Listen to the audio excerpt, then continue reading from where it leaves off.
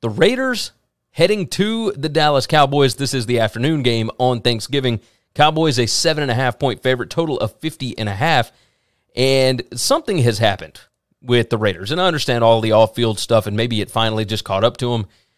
I also know that the Cowboys did not look good against the Chiefs last week. But the Raiders, this is 3 weeks in a row where they have scored like in the teens. And their offense had kind of been clicking. I don't trust them in this spot, especially on a short week.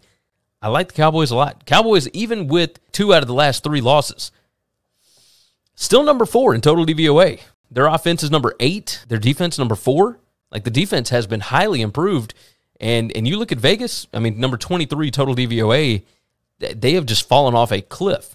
With the Gruden stuff, the Henry Ruggs III stuff, Arnett, I mean, just all the issues that are going on with them, I think it has finally caught up. I don't think 7.5 is enough here. I made the line 9. I'm going to roll with that. I'm going to take the Cowboys. I think they can win by double digits here. So 7.5, not enough points for me.